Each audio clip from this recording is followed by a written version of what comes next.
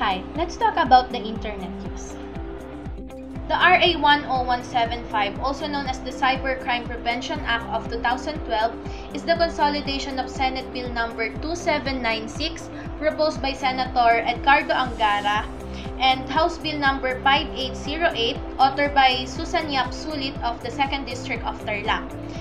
This was passed by the Senate and the House of Representatives on June 5 and June 4 respectively. It was signed into law by former President Benigno Aquino III on September 12, 2012. This is an official rule in the Republic of the Philippines about our use of the internet.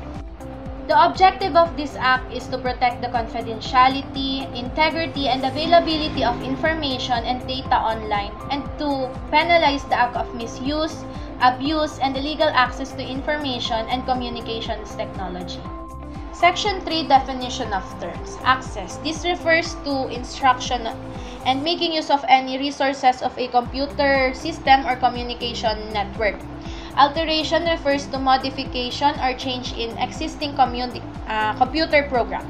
Communication is a transmission of information through ICT, media, voice, video, and other forms of data, and other social media platforms like Facebook, Twitter, Instagram, and Messenger. A computer, electronic device that can be connected to the internet. This one is used as to achieve communication. This can be used. Computer program, set of instruction executed by the computer to achieve intended results.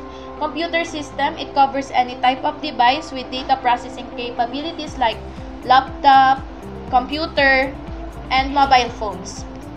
Cyber is an electronic medium where online communication takes place. Online selling, online buying, and communication can happen in cyber world. Critical infrastructure is a body of system, networks, assets that are so essential and it is needed to continue its use to ensure the security of a given nation, its economy, and its safety. Cybersecurity is used to protect the cyber environment, organization, and the user's assets. Service provider provides a service for the people so that they can communicate. Examples of service provider here in Philippines is PLDT, Converge, and Globe. Database is a representation of information intended for the use of a computer system. Interception refers to listening or recording the content of communication. It may either be directly or indirectly through the computer system or through the use of electronic eavesdropping. So let's proceed to Section 4, which is the cybercrime offenses. Under this section, we have subsection A. This refers to the offenses and violations regards on the three network system, such as confidentiality, integrity, and availability. Under this subsection, we're going to tackle the subdivision 1, the illegal access. This refers to the person who have an access to the whole system without the consent of the owner. Subdivision 2, the illegal interception. It is committed intentionally to prevent the authorized person to access the whole system by technical means. Subdivision 3, the data interference. Collapsing or deleting of computer data without right. For example, viruses that can threaten the integrity or use of data and programs. System interference. The fourth offense under this section would be the system interference. This involves the intentional alteration or reckless hindering with functioning of a computer network. This simply states that everything that has relation with regards to deleting necessary and relevant files in court trials and cases involving cybercrime and cyberbullying will be pressed charges on. The fifth offense under this section is the misuse of devices. The misuse of devices is often referred to as the use, production, sale, procurement, and distribution of certain devices containing important files and a computer password or any code that can crack open different locks. The sixth offense under this section would be cyber squatting. Cybersquatting is registering, selling, or using a domain name with the intent of profiting from the goodwill of someone else's trademark. To simplify this offense, it is simply the way people make money by using a big company or influencer's name. Cybersquatting is somewhat similar to scamming, and people who do this shall be pressed charges on. Computer-related forgery. The input, alteration, or deletion of any computer data without resulting in authentic data with the intent that it be considered or acted upon for legal purposes as if it were authentic, regardless whether or not the data is directly readable and intelligible. Or the act of knowingly using computer data, which is the product of computer-related forgery as defined herein for the purpose of perpetuating a fraudulent or dishonest design. A common technique used in the sending of an email to targets with a website link for users to click on, which might either download malware onto the user's digital devices or sends users to a malicious website that is designed to steal users' credentials, or phishing. The spoofed website or farmed website looks like the organization's and or agency's website and prompts the user to input login credentials. The email provides different prompts to elicit fear, panic, and or a sense of urgency in order to get the user to respond to email and complete the task requested in the email as soon as possible, such as the need to update personal information to receive funds or other benefits, warnings of fraudulent activity on the user's account, and other events requiring the target's immediate attention. Computer-related identity theft. The intentional acquisition, use, misuse, transfer, possession, alteration, or deletion of identifying information belonging to another, whether natural or juridical, without right, provided that if no degree has set been caused, the penalty imposable shall be 1 degree lower. Identity theft is the crime of obtaining the personal or financial information of another person to use their identity to commit fraud, such as making unauthorized transactions or purchases. Identity theft is committed in many different ways, and the end result is the victims are typically left with damage to their credit card, finances, and reputation. Cybersex. It is the willful engagement, maintenance, control, directly or indirectly, of any lascivious exhibition of sexual organs or sexual activity with the aid of computer system for favor or in consideration. Ito ay mga paggawa ng sexual activity through the use of computer system. And there is also a discussion in this matter if it involves couple or people in a relationship that engage in cybersex. It is not covered by the law if the act is not favor or consideration. Pero kung ang isang tao sa relationship ay nagdemanda na patungkol sa pagpilit sa kanya na gumawa ng cybersex, then it is covered by the law. Child pornography. The child pornography committed via computer is unlawful or prohibited act defined and punishable by Republic Act number 9775 or the Anti-Child Pornography Act of 2009. It carries a penalty of 1 degree higher than the provided by RA 9775.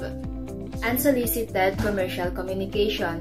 It refers to contents that seeks to advertise or sells products or services which are prohibited through the use of computer system. But there are exemptions relating to sending unsolicited material. First, it is not a crime if there is a prior consent from the recipient. The intent of communication is an announcement from the sender to the user or a customer. The commercial electronic communication contains an easy and reliable way for the recipient to reject, and does not purposely disguise the source of the electronic message. and also does not intentionally include misleading information in any part of the message in order to induce the recipient to read the message. Libel, the last content-related offenses under the cybersquatting. The unlawful or prohibited acts of libel as defined in the Article 355 of the Revised Penal Code as amended, committed through a computer system or any other similar means which may be devised in the future. It refers to published false statement that can damage a person's reputation. Section 5. Other offenses. The following acts shall also constitute an offense. First, aiding or abetting in the commission of cybercrime. Any person who purposely helps or abets in the commission of any of the offenses mentioned in this act shall be held responsible for such offenses. Attempts in the commission of cybercrime. Any person who willfully attempts to commit any of the offenses identified in this act shall be held liable. Section 6. All crimes defined and penalized by the Revised Penal Code as amended and special laws, if committed by, through, and with the use of information and communication technologies, shall be covered by the relevant provision of this Act. The penalties to be imposed in this Act shall be 1 degree higher than that provided for the Revised Penal Code as amended and special laws, as the case may be. Section 7. Liability under other laws. A prosecution under this Act shall be without prejudice to any liability for violation of any provision of the Revised Penal Code as amended or special laws. So let's proceed to Section 8, which is the penalties. Any person who found guilty in Section 4 under subsection A and Section 4 under subsection B shall be punished with afflictive penalties like prison mayor or 6 years and 1 day to 12 years imprisonment and fine of at least 200,000 pesos up to a maximum amount depends on the damage incurred by the person. Any person who found guilty in Section 4 under subsection A in subdivision 5 or the misuse of devices shall be punished with afflictive penalties like prison mayor or 6 years and 1 day up to 12 years of imprisonment and a fine of not more than 500,000 or both. Any person who found guilty in Section 4 under subsection A and committed against critical infrastructure should be punished with afflictive penalties like reclusion temporal or 12 years and 1 day up to 20 years of imprisonment and fine of at least 500,000 up to a maximum amount depends to the damage incurred by the person. Any person who found guilty in child pornography shall be punished with the penalties as enumerated in Republic Act No. 9775. Any person who found guilty in Section 4 under subsection C in subdivision 3 shall be punished with correctional penalties like arresto mayor or 1 month and 1 day up to 6 months of imprisonment and fine of at least 50,000 but not more than 250,000 or both. Any person who found guilty in Section 5 shall be punished with unlawful imprisonment in the first degree or lower than that, and fine of at least 100,000 pesos but not more than 500,000 pesos or both. Section 9. Corporate liabilities. This pertains to the legal actions of corporations for criminal actions that are done by natural persons. Section 10. Law enforcement authorities. The National Bureau of Investigation and the PDP National Police shall be responsible for the efficient and effective law enforcement of the provisions of this Act. The NBI and the PNP shall organize a cybercrime unit or center managed by special investigators to exclusively handle cases involving violations of this Act. Sinasabi sa Section 10 na ang NBI at PNP ang may responsibilidad sa batas na yon. Kinakailangan nila magsagawa ng isang cybercrime unit para mahuli yung mga lumabag sa ganong batas. Section 11. Duties of law enforcement authorities to ensure that the technical nature of cybercrime and its prevention is given focus and considering the procedures involved for international cooperation.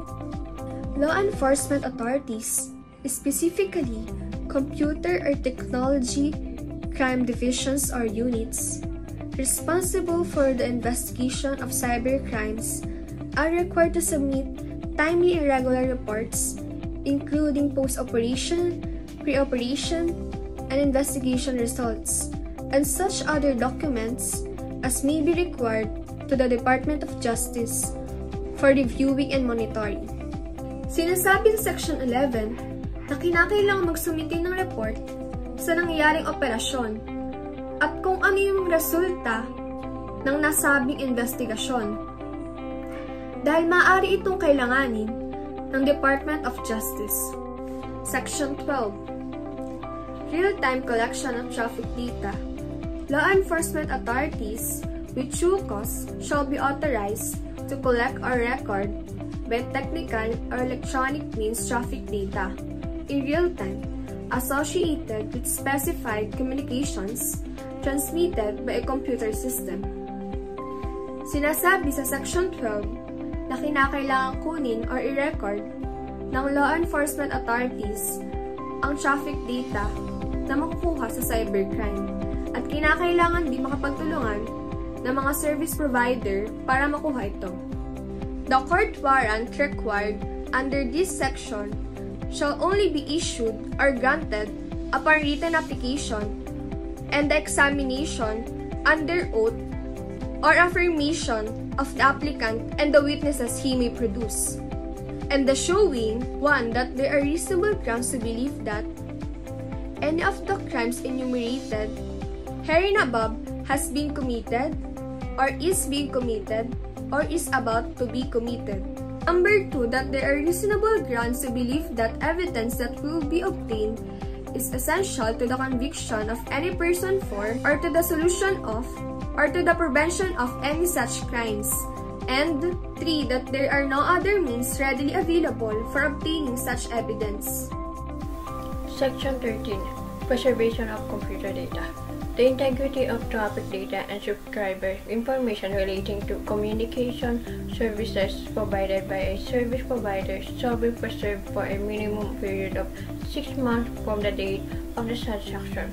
Content data shall be similarly preserved for 6 months from the date of receipt of the order from law enforcement authorities requiring its preservation.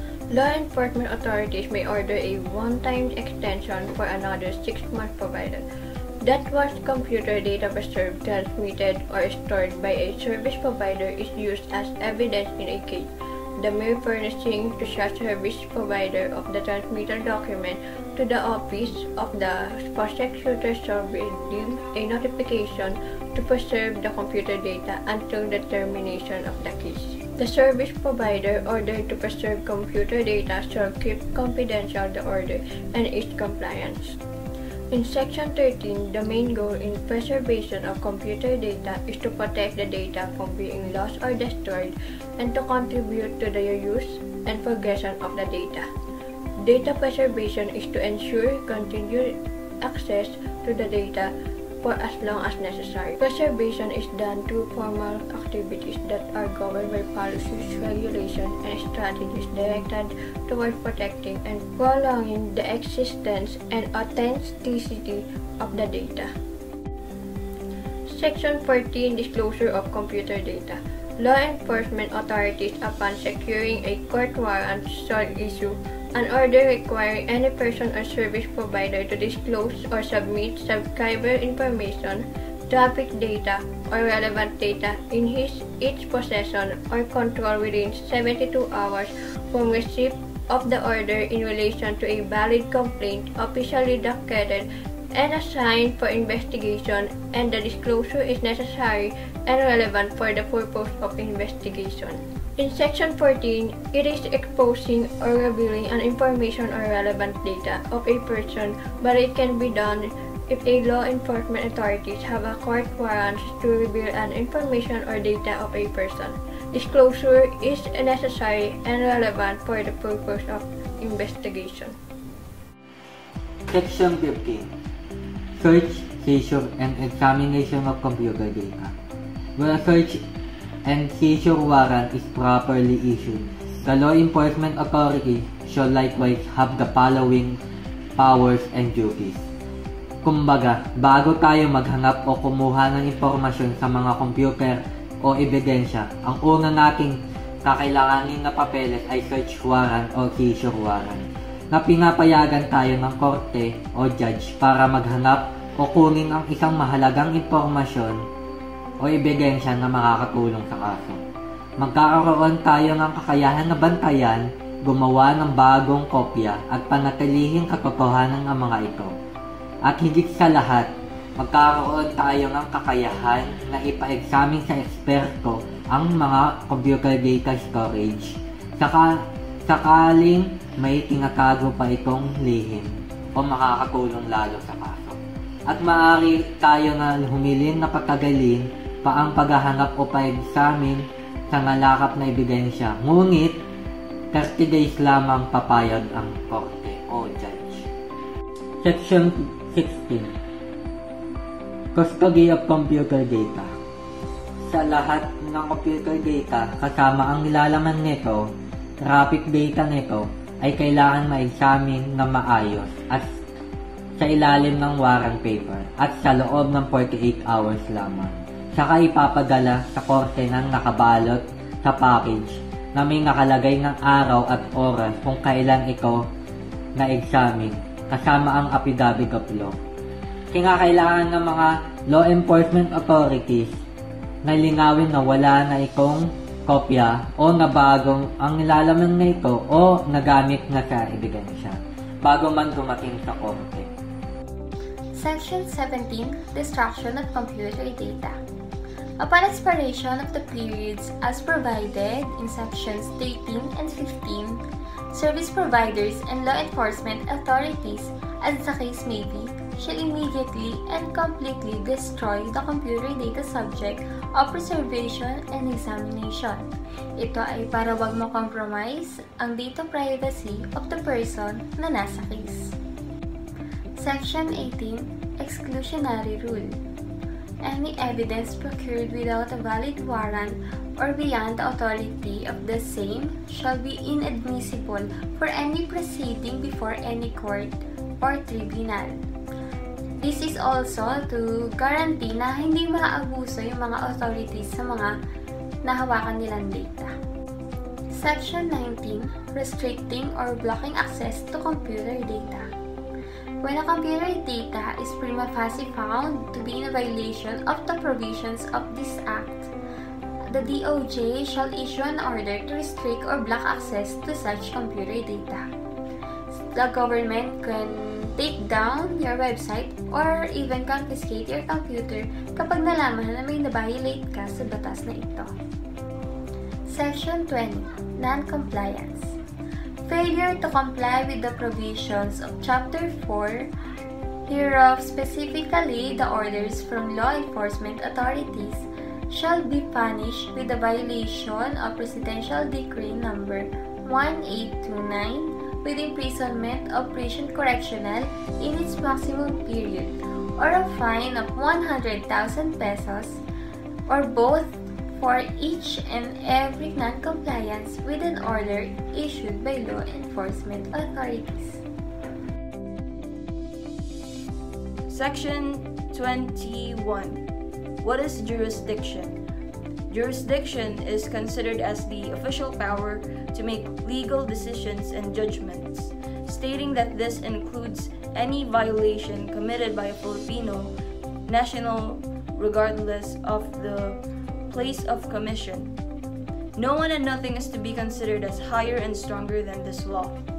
It also says that jurisdiction shall lie if any of the elements was committed within the Philippines or committed with the use of any computer system wholly or partly situated in the country, meaning that jurisdiction is applicable towards the plenty amount of cyberbullying that is found circulating on the internet in the Philippines or outside. Section 22. This section involves dealing with international affairs and such.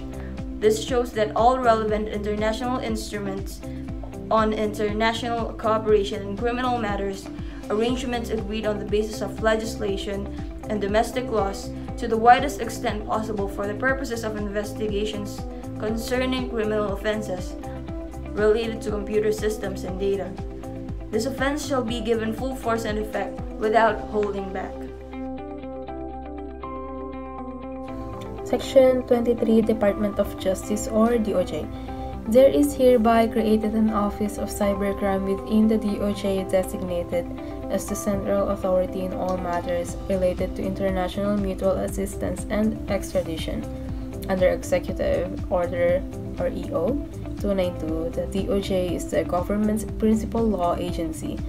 As such, the DOJ serves as the government's prosecution arm and administers the government's criminal justice system by investigating crimes, prosecuting offenders, and overseeing the correctional system.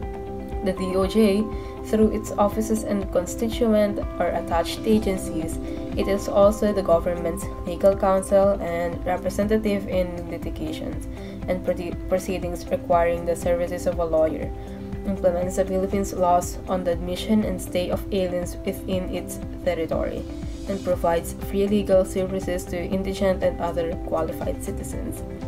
Section 24, Cybercrime Investigation and Coordinating Center. There is hereby created, within 30 days from the effectivity of this Act, an interagency body to be known as the Cybercrime Investigation and Coordinating Center or the CICC, under the administrative supervision of the Office of the President, for policy coordination among concerned agencies and for the formulation and enforcement of the National Cybersecurity Plan. A. To formulate a national cybersecurity plan and extend immediate assistance for the suppression of real-time commission of cybercrime offenses through a Computer Emergency Response Team, or the CERT. B. To coordinate the preparation of appropriate and effective measures to prevent and suppress cybercrime activities as provided for in RA 10175. C. To monitor cybercrime cases being bonded by participating law enforcement and prosecution agencies. D. To facilitate international cooperation on intelligence, investigations, training, and capacity building related to cybercrime prevention, suppression, and prosecution. Section 25, Composition. The CICC shall be headed by the Executive Director of the Information and Communications Technology Office under the Department of Science and Technology, or the ICTO or DOST, as chairperson, with the Director of the NBI as vice chairperson, the Chief of PNP, Head of the DOJ Office of Cybercrime, and one representative from the private sector and academe as members. The CICC shall be manned by a secretariat of selected existing personnel and representatives from the different participating agencies. The Section 26 of RA 10175 is Powers and Function. The CICC, or the Cybercrime Investigation and Coordinating Center, shall have the following powers and function. First one is investigate all cybercrimes where computer systems are involved. This is where a victim can seek help from CERT through a virtual platform, where they can just message or email the team regarding their cybercrime complaints instead of going to the main office to file a case. The second powers and function of this act is to coordinate the preparation of appropriate and effective measures to prevent cybercrime activities provided for in this act. The Republic Act responds and coordinate all the necessary course of actions to prevent cybercrime activities like cybersex, child pornography, hacking into personal accounts, breaking into competitor, or any other kind of crime using technology. The third powers and function of this act is to monitor cybercrime cases being banded by participating law enforcement and prosecution agencies. The cybercrime are being reviewed by different prosecution agencies in order for the victim to get their rights and justice in experiencing these illegal activities. The fourth powers and function of this act is to facilitate international cooperation on intelligence, investigations, training and capacity building related to cybercrime preventions, suppression, and prosecutions. This act works together with international in regards in enhancing the knowledge, performing precise investigations, offering well-training programs, or in general is to obtain more useful resources in order for this act to abolish or prevent cybercrime activities. The fifth powers and function of this act is to develop public, private sector, and law enforcement agency relations in addressing cybercrimes. This is where the act coordinates the support and participation of business sector, local government units, and non-government organizations in cybercrime prevention programs and other related projects. The sixth powers and function of this act is to recommend enactment of appropriate laws, insurances, measures, and policies. This is to maintain necessary and relevant databases for statistical and monitoring purposes. The seventh powers and function is to develop capacity within their organizations in order to perform such duties necessary for the enforcement of the act. This is to call upon any government agencies to render assistance in the accomplishment of the CICC's mandated tasks and functions. The last powers and function of this act is to perform any other functions as may be required by the act. This is to perform all other matters related to cybercrime prevention and suppression, including capacity building and such other functions and duties may be necessary for the implementation of this act. The Section 27 of 10175 is appropriations. The amount of 50 million pesos shall be appropriated annually for the implementation of this act, meaning that to implement this act, the cybercrime prevention, they must recompense or finance 50 million pesos annually or every year. The Section 28 of Republic Act 10175 is implementing rules and regulations. The ICTO-DOST, the DOJ, and the DILG shall jointly formulate the necessary rules and regulations within 90 days from approval of this act and for its effective implementation. Meaning that the three agencies involved in this act must formulate new necessary rules for IRR or the implementation of rules and regulations of Republic Act 10175 within 90 days for its effectivity. Section 29 Superability Clause. If any provision of this act is held invalid, the other provisions not affected shall remain in full force and effect. In this case, any provision in this supplemental indenture, in any note or coupon, or in any note guarantee shall be invalid, illegal, or unenforceable. The validity, legality, and enforceability of the remaining provisions shall not be any way be affected or impaired thereby. All laws, decrees, or rules inconsistent with this act are hereby repealed or modified accordingly. In this event, the provisions of Code Section 280G or 4999 or any successor provisions are repealed without succession. This Section 10 shall be of no further force or effect. Section 31 Effectivity. This act shall take effect 15 days after the completion of its publication in the official gazette or in at least 2 newspapers of general circulation. This agreement shall become effective upon the date first written above and shall continue in effect for months thereafter, unless sooner terminated in accordance with the provision of this article.